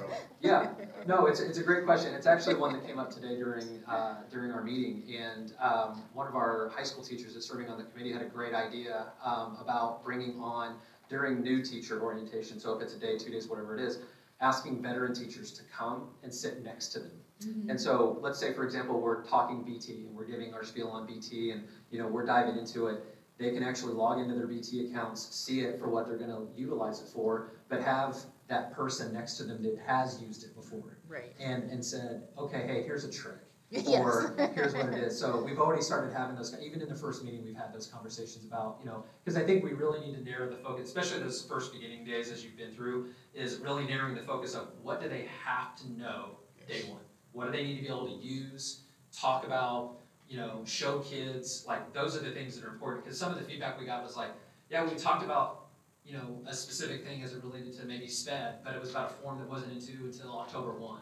And like, as a new teacher, I'm going, hey, I'm right out of college, I'm 22, I'm figuring out my lesson plans, like my head's barely above water, like I'm not worried about October 1, I'm worried about August 1. So I think that was really good for us to hear and some feedback that we needed to listen to. And I think, like I said, I won't speak for everybody in the community, but I think it was very purposeful and meaningful, and I think the PD stuff will be equally as so. So, TJ? Sorry, can I make two things? Sure. So one thing that we have, Dr. Sweeney, when it comes to Title II, has also given $9,000 to each school to allocate for professional development. And so I got to help out with the middle school as far as allocation for that. And like one thing I can say when it comes to having that veteran teacher is like we're hoping to allocate money to have mentor teachers, but then like to actually pay those mentor teachers to go to that orientation and sit down with them and work with the same people throughout the year. And so we've worked some of that in. And then the other thing, and this is something that we talked about with Meet and Confer when it comes to professional development, is I think that one thing to put kind of in the boards, like on your radar for next year, is we're really going to have to look at calendar changes in order to properly get people taken care of at the beginning of the year and then throughout the year. And we understand that that's a big process. And so we didn't want to undertake that and for next year for Meet and Confer, because we're like, whoa, that might be That's a calendar committee. Right, Yeah. that's a whole new There's a thing. whole committee. The Right. board doesn't actually do that. The board only approves what the calendar committee brings to us. So you meet and confer, whoever, your committee, need to get with the calendar committee. And there's How some far- kids who wanna be on the calendar. Yeah, there is. How far is our calendar done, Krista? We already did, It's through next school year. 22, Yeah. 23. So we've already done the 22-23 Right, school so year. that's why we weren't, so Not to we've say that already can't kind of put that change. in our radar for, the 23-24 Okay. school year Yeah. as far as like getting, because like, and I love the meet and confer committee and like what they had going before I was around, but like, it literally states in there that returning teachers only have to be there for half of the district training. Right. And that means that there's 2 days, there's one day that's a site and one day that's district. And like, as a teacher who's been the new person relatively recently, and now the person leading that stuff, like, that's just not enough time. Yeah, so yeah, you just need to get with the calendar committee and express those concerns. Would that be, that would not be our school calendar, though, Yeah, that would so be our that's where work I'm calendar. That's the work calendar. Yeah, What is, so- what is it that you're asking, that you need more contract days, you need more days So- off, like, I'm not sure Right, about that. so one of the reasons why it would count for the school calendar, when you look at the beginning of the year, that would be, that onboarding process, that beginning of the year PD, that would be a work calendar issue. But then when we're looking at, like school days and things like that, with like early releases, we've had a lot of feedback that our early release time really turns into about a half an hour. Really hard to do a meaningful PD when you have a half an hour after they've been teaching all day. And so, like, those are the sorts of things, so that school calendar piece is what we would have to address. Got it. And it's That hard to address the working calendar part without Yeah. then what will be Mirroring. follow-up. Yeah, and that's gonna require a survey, because when you start messing with the half days, like, I'll just give you an example. Like, they took away fall break one year, yeah, right? So, I was here during that time, and Wednesday it, before Thanksgiving, yeah, the Thursday Wednesday before be- Thanksgiving, right. Tuesday, like, yeah. so there's certain days, and all of our decisions should be done, based on education. But we also have to remember we're dealing with people, and so you're dealing with people who work, people who have families that want to make plans, and that's why, like, now the calendar's done 22 to 23. If you go and change that, I guarantee you somebody's already made their vacation plans for fall break. They will kill you. So, people always say, we don't want to go, they're like, why does school start so early? Well, school starts so early because nobody wants to go to school after Memorial Day. Yes. And everybody wants to have a fall break, and then they want 2 weeks at Christmas, and then they want a week in the spring. And somewhere, as a board and the calendar committee, we have to fit in 180 days of school. So, and they're like, well, that's great, but we still want our fall break and we want this. So it's like, okay, but we're here to make your kids go to school. So that's where, the little half-day Wednesdays came into play, is that one, we weren't getting enough minutes at the high school. So that was the biggest reason why the Wednesday that's where it came from. Because when we actually had like a half a day on a Friday, well, first of all, half the kids don't show up. But second, it wasn't giving us enough minutes at the high school, and the high school requires, I'm pretty sure the high school requires more minutes. Actually less than the middle school. Okay, so then the middle school, somebody needed more But minutes. it was the high school. Dr. Sweeney and I had this conversation this Right. week, and it was all about because we talked about that actually at the principals meeting this week, where the time allotted for professional development on those early release Wednesdays, could we do it just a universal noon release? And that way you got a 2-hour block every Wednesday to work on it. And Dr. Sweeney brought up exactly what you brought up, the instructional minutes piece required by the state. We're already just barely skimming by with our current schedule at the high school. The other schools were fine, we're well over minutes, we're good. It would just be the high school that would be in trouble in that instructional time piece. So you've got to figure that out. Is that, it's making all of those puzzle pieces fit, that you're not interrupting, you're not sending kids home too early, that now they're home without supervision because their parents are working. Boys and Girls Club may not accept all those kids, or they just don't have the option to go. you know, are we getting the attendance if you call a half day on a Friday, like, then our parents like, oh, we'll just take a 3-day weekend, which is why we don't go to school on Wednesday before Thanksgiving, because people were like, oh, there's no reason to go to school, you're not gonna do anything, so we didn't get our attendance on the Wednesday before Thanksgiving. There's all these factors that play into that. And buses. The buses are also a big thing, like, if you do like a, you know, very early release, like, it's the domino effect. Right. So we're not opposed to any of that. No. But you But guys it's all have to very figure complicated. that out and bring it back to It's us. very I've given you the whole dissertation now, so. Good job, Joe. Thanks. And I will make sure TJ is on the calendar committee. There you go, perfect. And I will be happy to look at whatever calendar you bring. Chris, going back to the onboarding for new teachers, do they get an existing scope and sequence, or do they get a blank sheet of paper and 2 days later they gotta start teaching? There's a lot that they're given. You know, instructional materials, you name it. So I think that's, again, the things that we have to work with them on now, at least that's the portion of the committee that we feel is the most important, is getting an idea of them of what is the most important things that you need to start day one with kids.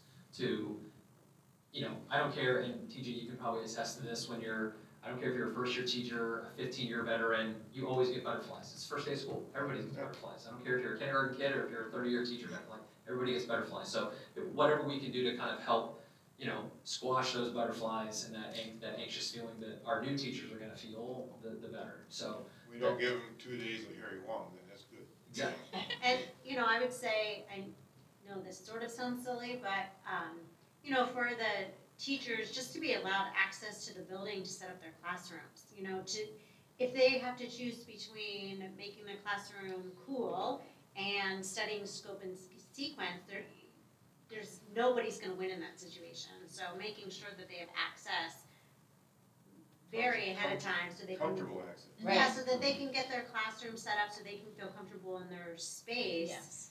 And then be able to really focus on the curriculum and all the material and So, that. Yeah, I know even in our meeting today, you know, we had kind of extremes talking about, you know, from previous districts, what have you seen from an onboarding process as a new hire? And we had one committee member state that it was 2 weeks That's what we get. for them. It was 5 days straight for all new hires, and then you had the weekend to kind of exhale, digest, and then everybody was back the following week, and then you had 2 weeks with everybody, and that might be spread out like district, on-site, so on and so forth, time in your classroom, et cetera, and then boom, that third week you're with students. So, you know, is that too much time? You know, who knows, but I think that's what the purpose of the onboarding committee is to figure that out. You know, what is right for us, you know? And I am a big believer in release time for new teachers to go and sit in a classroom of the most amazing teachers. I think that is invaluable to allow that shadow. time so Yeah. that they can, you know, just sit and watch someone. You know, that is. Yeah, TJ was feeling that. To your point. You'll like that for Title II, we allocated days for each teacher to take, and we will put a sub in your room, and you can go and They're getting watch, Master teacher. watch a master teacher and come in and implement it. So I just wanted to let you know that we have No, that in That's place. amazing, because, I mean, that's where you really learn so much by being able to see someone who is an expert. And setting up that mentor day to me is really important, because you can't always go to your principal or to anybody else, and you're stuck. You know, an IEP was put down, you have no idea what it is, so you've got this other teacher that you set for a couple of days with.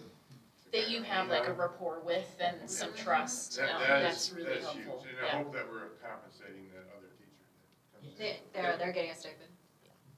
That's awesome, yeah, the mentorship piece is really We've had excellent that because. for decades, but, you know, I'm seeing, because of our turnover now, we've got so many new teachers coming in, both coming in August and those that have come in throughout the course of this year, that all need, I'm sure they would all say, well, I need this, this, and this, in terms of getting really ready for this next year. And making sure that they have their computers ahead of time, they have access, like, Yeah, the Power School login, that seems to be a big issue. I can't tell you how many teachers I hear at the beginning of school, they're like, I didn't have access to Power School for 2 weeks. Well, that's an issue. Because now that's where all of our registration papers are. All the, you know, the grades, their school roster, everything. So that, you guys in IT need to make sure. We had conversations about that today. Yeah. Because Power School like seems to rule everything. Activity. It is, anywhere, you have to have And it's some good sort to of know. student management system, and ours is Power School. Right. We use it at EVA too, we have Power, a couple different ones. We don't have access to Power School actually as teachers, but we have it to another element of it. And if you're right, if you don't have it the first day, how do you take attendance? Right. Well, and I mean, Grades. you know, you hit exactly, and all of a sudden you're like 2 weeks behind in entering grades, and you know, parents already start. I can't even see anything. And, you know, I feel bad for them. I do. So.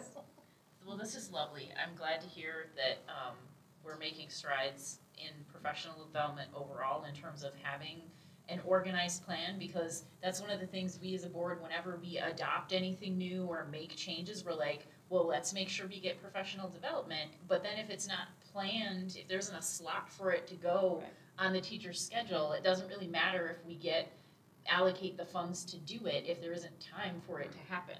And then things just don't get utilized properly, and basically it's a waste of money. Yeah. Well, thank you so much. Yeah, that's what it was. All right, that was our last information discussion item. Future action, if you have an item that you would like to see on a future board agenda, you can reach out to Krista. Dates of upcoming meetings, we have our next regularly scheduled business meeting on Wednesday, April 13th at 6:30 p.m. here in the Learning Center. And then on Wednesday, April 27th, we have another work study session at 5 p.m. And with that, I move that we adjourn. Second? We have a motion and a second. All those in favor of adjourning the meeting, please say aye. Aye. Any opposed? We're adjourned.